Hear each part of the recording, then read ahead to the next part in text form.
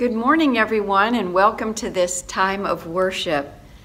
I want to welcome all those who are joining us on the web or on Facebook, and those who are listening on their phones to this service of worship this morning. It's wonderful to be with all of you and to know that your hearts are turned toward the Lord and that we're all connected by the power of the Holy Spirit today. It's a very special day in the life of the church. It's Ascension Sunday, the day that we celebrate Jesus rising up into heaven to sit on the throne and to be prepared to send the gift of the Holy Spirit to us. So as we think towards next week, we'll be celebrating the Festival of Pentecost. So I hope you'll be sure to also join with us next Sunday. I do have some announcements this morning. First of all, a big praise that this week we had a ceremonial presenting of the check of $10,000 from Orange City Council to our Martha's Cupboard for the work of our ministry of feeding hungry people. And as I told the reporters that day, I said, you know, Jesus had compassion on the hungry and fed them. And we're here to carry on his mission of mercy and love in our community. So we have been doing that through both the office and through our mail call ministry. And this week, the mail call ministry served 20 guests with giving them their mail, oftentimes very important mail that they need, as well as lunch bags for them and snack bags to go along for later. We also were able to give out 27 food bags, bags of groceries and toilet paper to those who came to the church office this week. So I want to thank you all for your prayers for this ministry, to thank the volunteers who are helping us carry it out, as well as our staff, and also to those who've been dropping off food donations and tithes. We appreciate that every one of you is an important part of this mission, and thank you so very much. I also would like to give a special word of congratulations to two college graduates who just recently graduated from Stetson University. Our own music people, Christopher Hodges, our organist, and Lindsay Peterson, who offers musical talent in the 9 a.m. worship, playing keyboard and piano. We're so proud of you both, and we wish you all the best in all of your future plans, and a special prayer for you in these uncertain times when it's hard to know just what the future looks like. But I know God has great things in store for you, and we're thankful that you're continuing to be part of our music ministry here. We appreciate it greatly. Now let's pause and quiet our hearts as we enter into this time of worship.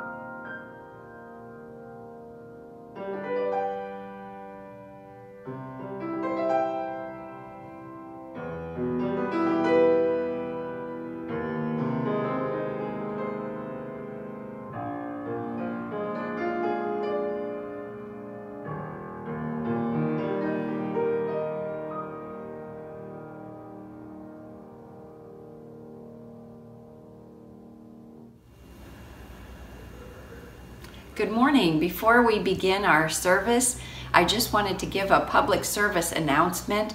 It's come to my attention that someone in the church has received a bogus text message asking them to buy gift cards for cancer patients and saying that it's coming from me.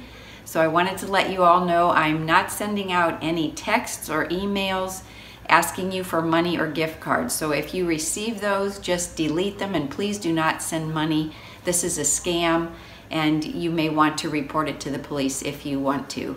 So thank you. I just didn't want you to be taken in by this scam, and it's definitely not from me. Join with me in our call to worship this morning, which comes from Psalm 47. Clap your hands, all you peoples. Shout to God with loud songs of joy. God has gone up with a shout, the Lord with the sound of a trumpet. God is king over the nations.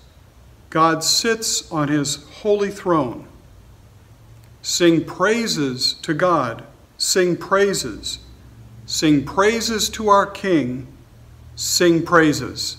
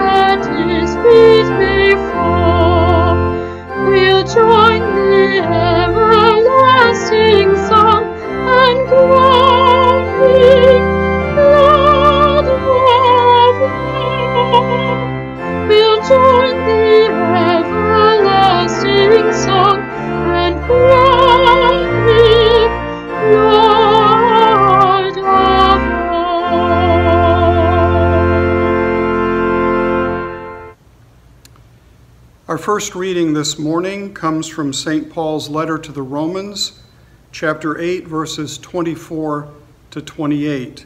This will be a very familiar text and maybe a favorite text for many of you. For in hope we were saved. Now hope that is seen is not hope. For who hopes for what is seen? But if we hope for what we do not see, we wait for it with patience. Likewise, the Spirit helps us in our weakness, for we do not know how to pray as we ought, but that very Spirit intercedes with sighs too deep for words. And God, who searches the heart, knows what is the mind of the Spirit, because the Spirit intercedes for the saints according to the will of God. We know that in all things God works for good for those who love God, who are called according to his purpose. This is the word of God for us, the people of God. Thanks be to God. Hello, children. It's wonderful to be able to spend a little time with you today. I really miss seeing you in person. But I wanted to invite you today to come into my office, and I'm going to share with you a Bible story that we're going to be talking about in our worship today. It's a story about Jesus saying goodbye to his dear, dear friends when he went back up into heaven. You know, he had been risen from the dead and spent time with them, but now they went up to a beautiful place in the mountains, and Jesus told them that God was going to send them something special, the Holy Spirit. And so they saw him lift up into heaven and out of sight. Well, none of us have gotten to see Jesus right up close in person, but by the Holy Spirit we know his love and he lives in our hearts. And I thought about how I keep the picture of my loved ones close in my heart when I can't be with them right now. And one of the ways is through pictures. Last night we got to talk to our daughter Ruth on the phone, and she's in Australia, far, far away. But yet we could still talk to her and feel her presence, and we prayed together, and we felt very, very close to her. Well, throughout the many centuries since Jesus left the earth and went to heaven, people in different places have had pictures of him that would remind them of what Jesus was like and his love for them. And I love this little picture that I have in my office here. It's a picture of Jesus and his friends. Can you see they're having communion together, the Last Supper together? And this picture was made by an artist in El Salvador in Central America. But all the people around the table look different, don't they? And many places that we've lived, the pictures of Jesus that artists make are people that look like me, because now Jesus' Spirit lives within each of us, no matter who we are or where we live. He is with us and he lives with us. So I wanted to remind you that Jesus is always present with you and that he loves you and he's with you. Even when you can't be in church, he's with you in your home. And I remind myself by looking at pictures of my family that even though we can't all be together, our spirits are united and our love holds us close to one another. So just remember today that Jesus loves you and I love you. And even though I can't be right there with you, I'm sending you a big hug. Let's pray. Jesus, we thank you that even though we can't see you, we love you. And we know your love surrounds us. And we look forward to one day that we will all be together in heaven with you. And we thank you for our children and ask you to bless them today. In Jesus' name, amen.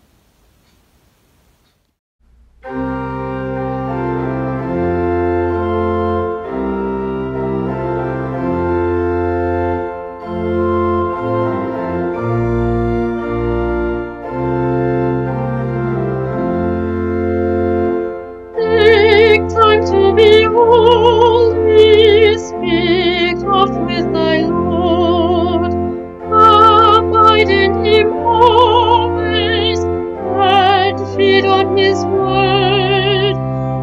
Make friends of God's children, help those who are weak, forgetting in nothing his blessing to seek. Take time to be holy, the world rushes on. Spend much time in secret with Jesus alone. By looking to Jesus, like him thou shalt be. Thy friends in thy conduct his likeness shall see. Take time to be holy, become in thy soul. Each thought and each motive beneath his control. Thus led by his Spirit to fountains of love, thou soon shalt be fitted for service. this above.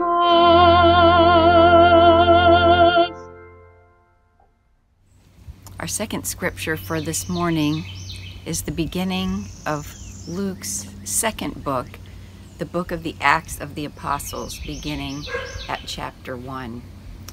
We're outside today because this story takes place outside, so you can feel the sense of what it would be like for the disciples in this moment. Hear now the word of God. In the first book, Theophilus, I wrote about all that Jesus did and taught from the beginning until the day when he was taken up into heaven, after giving instructions through the Holy Spirit to the apostles whom he had chosen. After his suffering, he presented himself alive to them by many convincing proofs, appearing to them during 40 days and speaking about the kingdom of God. While staying with them, he ordered them not to leave Jerusalem, but to wait there for the promise of the Father. This, he said, is what you've heard from me. For John baptized with water, but you will be baptized with the Holy Spirit not many days from now. So when they had come together, they asked him, Lord, is this the time when you will restore the kingdom to Israel? And Jesus replied, It is not for you to know the times and the periods that the Father has set by his own authority. But you will receive power when the Holy Spirit has come upon you, and you will be my witnesses in Jerusalem, in all Judea and Samaria, and to the ends of the earth. When he had said this, as they were watching, he was lifted up, and a cloud took him out of their sight. While he was going and they were gazing up toward heaven, suddenly 2 men in white robes stood by them. They said, Men of Galilee, why do you stand looking up toward heaven? This Jesus, who's been taken up from you into heaven, will come again in the same way as you saw him go into heaven. Then they returned to Jerusalem from the mount called Olivet, which is near Jerusalem, a Sabbath day's journey away. When they had entered the city, they went to the room upstairs where they were staying. Peter and John and James and Andrew, Philip and Thomas, Bartholomew and Matthew, James the son of Alphaeus, and Simon the Zealot, and Judas, son of James. All these were constantly devoting themselves to prayer, together with certain women, including Mary, the mother of Jesus, as well as his brothers. This is the word of God for us, the people of God. Thanks be to God. In the Old Testament book of 2 Kings, the 2nd chapter, we read the story of the great prophet Elijah and how he was taken up into heaven in a fiery chariot. It also tells about his faithful assistant, Elisha, who witnessed it all. And beforehand, Elijah had asked him, What can I do for you before I go? Maybe he needed an extra prophet lesson or a donkey. But Elisha wisely answered him, Please let me inherit a double portion of your spirit. That was the inheritance he wanted. And so as he watched Elijah be carried up into heaven, Elijah's cloak fell from the chariot, and Elisha picked it up and put it on, a symbol that he was carrying on the mission of being a witness of God's power and presence. Well, in this opening of Luke's 2nd book, the Acts of the Apostles, we see a similar scene. The leave-taking of Jesus, a great prophet, and more, our Savior, as he leaves and departs from his faithful followers who will be called to carry on his mission. Since his death and resurrection, They have rejoiced in his presence. But now he's going? Wait, what? After he's out of sight, they just stand there staring into the sky. They're frozen in time and in grief. Can you imagine their sense of grief and loss? We had Jesus with us and now he's gone. It kind of reminds me of how Mary Magdalene, when she saw the risen Lord, wanted to hold on to him. Hold on to the past, the relationship, the way things were before. But as they're staring up into the sky, the angels bring them back to the present and say, "Why are you standing there staring into the sky? Don't you know? He will be coming back just the same way." And I think there's an implied message here. By the way, didn't he tell you what you were supposed to be doing? They, like we, are called to remember the promises of Jesus and what he told them. Wait in Jerusalem for the promise of the Father, the baptism of the Holy Spirit. Even in the times of great loss and grief that they were feeling, their futures so uncertain, Jesus assures them that God has something good in store for them. God's promises are always good and often better than we can even imagine, better than the present that we want to hold on to. As our reading from Romans that Paul read earlier says, in all things God is at work for good for those who love him and are called according to his purposes. I was thinking that sometimes God gives us waiting time and we waste it instead of using it to grow closer to him and to try to see his purpose for our life more clearly. We often waste it fretting or complaining or worrying, which is my bad, questioning or wanting to know more. Like the disciples said, "Hey, Jesus, is this the time now for everything to be restored? For the big ending, the finale where we get to be in charge?" But Jesus tells them, no, it's not for you to know the times. That's God's business. But here's what I want you to do. Stay together, go to Jerusalem and wait for what I've promised you. We want to know when the waiting will be over. Jesus wants us to know him and to become more like him, no matter what the circumstances. To use the waiting time well, to stay together and spend much time in prayer. I love how Paul puts it in Romans 12, be joyful in hope, patient in affliction, faithful in prayer. Isn't this a timely message for us today? I love Jesus' last words. You don't get to know the time, but when you receive power, you will be my witnesses in Jerusalem, in all Judea and Samaria, the country of your enemies, and to the ends of the earth, everywhere, near and far. You will be my witnesses. This is another promise that God is in control, but we will get power to be witnesses. What a vision. It's our invitation from Jesus too. The Greek word for witness, which is martus, from which comes the word martyr, implies sacrificing something, risking, voluntarily suffering for witnessing to our faith and belief. Webster gives several meanings to it. To witness is to give evidence or personal knowledge of something. A witness is one who's asked to be present to tell the truth about what happened. And to witness, to be a witness, is to make a public affirmation by word and example of one's faith and beliefs. You know, every day we witness to something.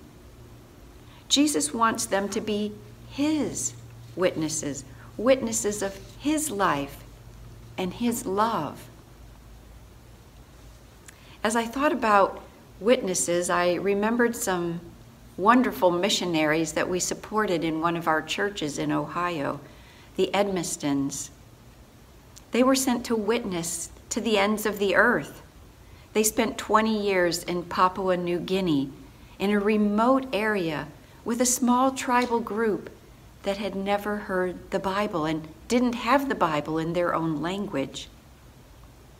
They were witnesses with their lives and their love for this group of people by living with them for 20 years. And it was many, many years before they could even speak the word. Finally, at the end of the 20 years of living in community and understanding the language and the ways and the hearts of these people, the Edmistons were able to present to them for the first time the New Testament in their own language. They were part of the Wycliffe Bible Translators mission. And they came to speak at our church, and they showed us a video of the celebration of this tribe receiving God's word in their native tongue. It was the biggest parade you could imagine. Everyone dressed up in their most festive costumes, singing and dancing, and held high on a stand above their heads was the Word of God, their treasure. I'll never forget it. It made me appreciate what a gift God's Word is to us. And we take it for granted so often. But what a witness, to witness with your lives before you can even speak the language. They came to know Jesus through the love of these missionaries for their community. You see, our lives of faithful love day by day, near and far, are a witness. They're our witness that Jesus and his Spirit lives within us, no matter the circumstances. Think of the early church and the persecutions they faced. They did indeed risk their lives for their witness. But how are we witnesses? Well, Paul writes that there is spiritual fruit that's evident in our lives when the Holy Spirit is living in us. Love, joy, peace, patience, kindness, generosity, gentleness, self-control. This is part of our witness. Fruits that grow from this gift of the Father, this promise, his Holy Spirit coming into our lives. You see, Jesus is no longer physically in sight, but through his Spirit, each of us are separately living in him. I wonder if you relate to this story at all. I know I kept feeling parts of it personally. I thought about how much our being together physically in worship was the main way that we have in the past experienced Jesus' presence among us, a physical presence, and the joy of my physical presence with you, and how we're all grieving the loss of that, and how I especially grieve the loss of physical presence within this community as I look towards retiring. In this time of separation, maybe we too are grieving just like the followers of Jesus, and that's okay. We have to go through that time before we can be ready. That's part of the waiting that he gives us, that we can be prepared for the new things that God wants to do in our lives. But as the angel said, don't be stuck looking back to what we had, or frozen looking up to the sky. Like the disciples, we're in an uncertain time, a waiting time. We want to know when these hard times will be over. But the promise of the Father is for us too. The Holy Spirit is our gift, connecting us to God and connecting us to one another, even when we're physically separated. We experienced that, especially when we spent 3 years in Africa without a phone or a TV or a way to communicate with our families. But through prayer and God's Spirit, we had a closeness, we had a connection with them. And Paul writes, the Spirit prays along with us, with our groans and sighs when we don't have words to express our grief. And we know that in all things, God is at work to bring good. That's a promise from him. Jesus has gone from their sight and from ours too.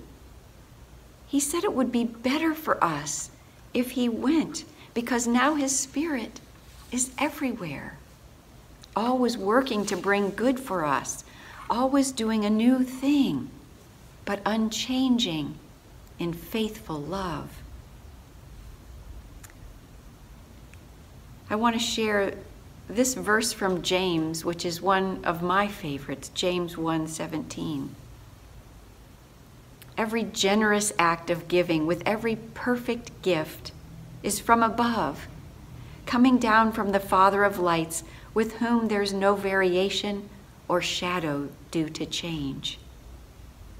God's gifts are always good, and God's love never changes. We can rely upon that as our foundation. So like the early disciples, let's stick together. Let's spend lots of time in prayer.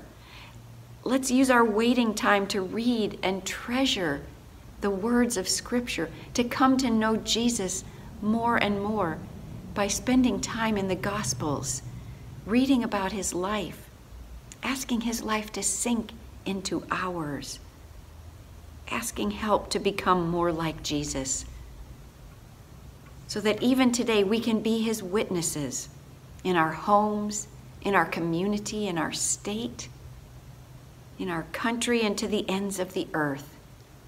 And to God be the glory. Amen. Let us pray. Lord Jesus, even though you're out of our sight now, we feel the presence of your Spirit, and we thank you that you're with us. Help your Spirit to guide and direct us in these uncertain times, and may we feel and know that your love is present always. In the name of the Father, the Son, and the Holy Spirit, amen.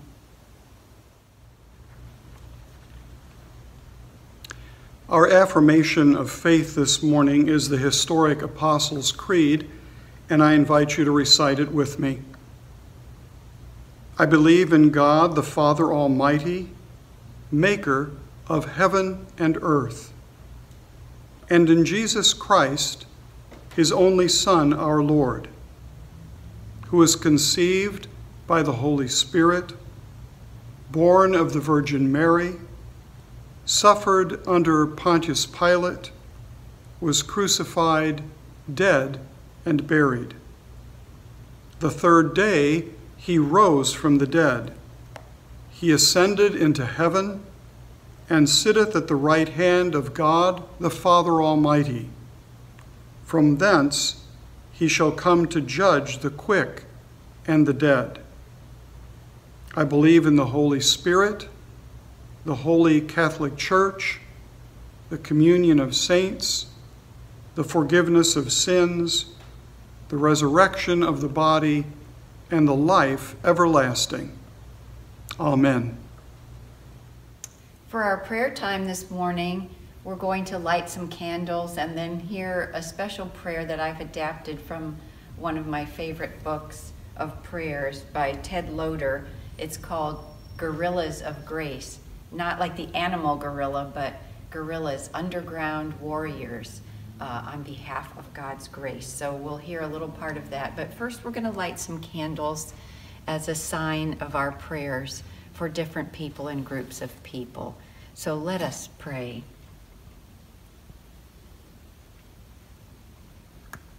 Gracious God of love, we come into your presence and offer prayers on behalf of others. We lift up a prayer now for our church and our church family, that you would be with each and every one as we're in different places, but united by your Holy Spirit. We pray for our community here in Orange City, especially those who are suffering, grieving, who have lost jobs or struggling, and for our homeless friends.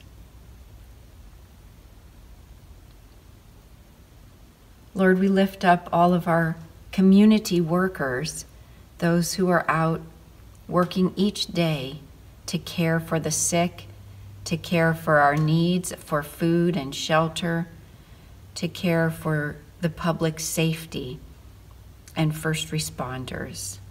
Lord, surround them with your loving care. We lift up our country, Lord, for its leaders, that they might be wise and that you would protect their health. We lift up the world that God so loved that he sent his Son. We pray for our brothers and sisters who are in other places that don't have the resources that we do, that we too might be willing to share and help them. We lift up all those who are sick this day, suffering in any way, or who are in the hospital battling coronavirus. Lord, may your healing presence be with them. We pray for those who are grieving, who have lost loved ones, who've lost jobs, who've lost their normal life pattern. We pause now, God, to just lift up our own individual needs, those things that are most pressing on our hearts that we lift to you silently now, or spoken out loud in our homes.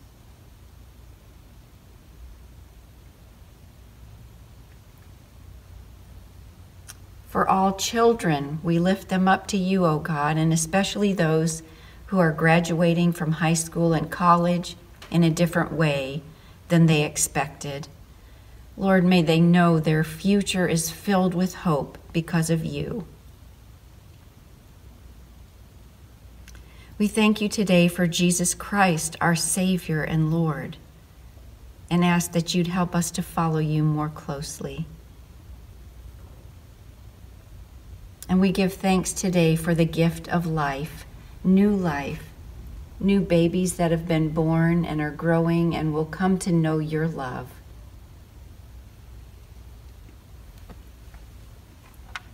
And now we hear these words, a prayer for us to appreciate this day. Oh God, let something essential happen to me, something more than interesting or entertaining in these unusual times. Oh God, let something essential happen to me, something awesome, something real. Speak to my condition, Lord, and change me somewhere inside where it matters, a change that will burn and tremble and heal. Oh God, in this waiting time, let something essential and joyful happen in me now.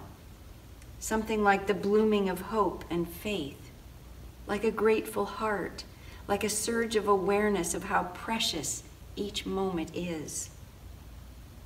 That now, not next time or later, now is the occasion to take off my shoes, to see every bush on fire, to leap and dance, to share love and kindness, to breathe in the air until I've drunk enough to dare to speak the tender words. Thank you. I love you. You're beautiful. I'm sorry. I forgive you. Remember me, O God. I am yours. Let something happen in me now, O God, which is my real self, alive in your love. Amen.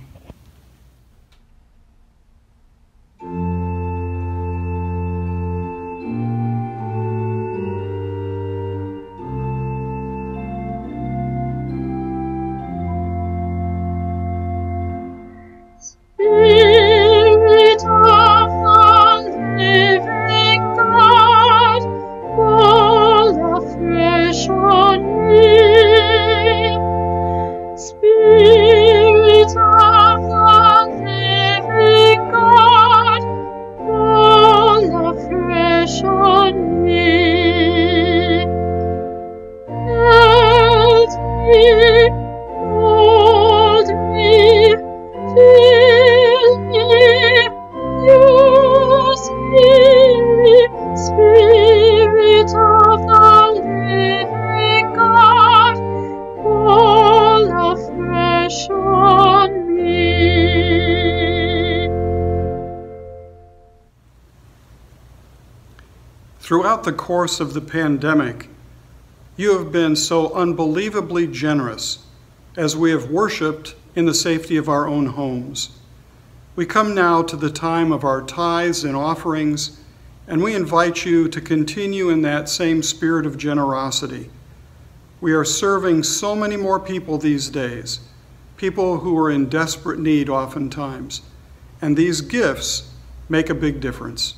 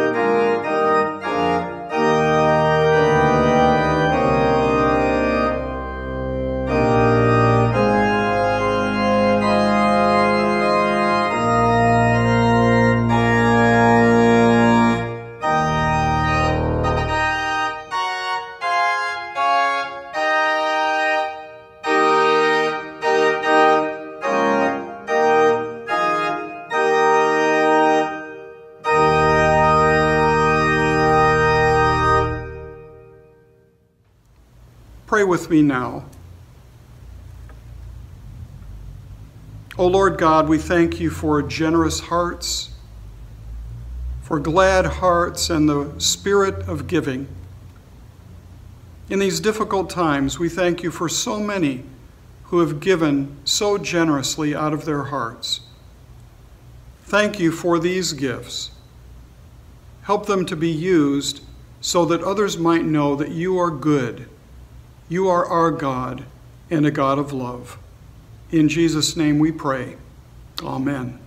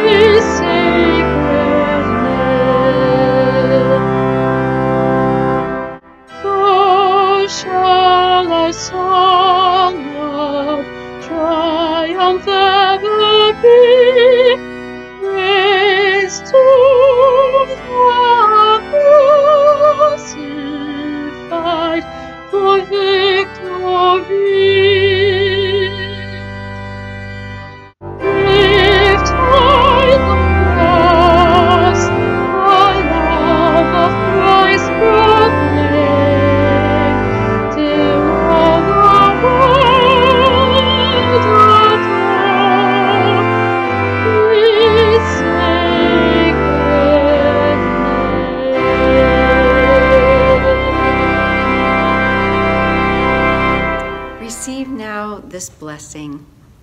Now may the God of hope fill you with all peace and joy as you trust in him, as you look up to him, so that you too may overflow with hope by the power of the Holy Spirit. Go forth in peace and joy to be his witnesses. In the name of the Father, the Son, and the Holy Spirit. Amen.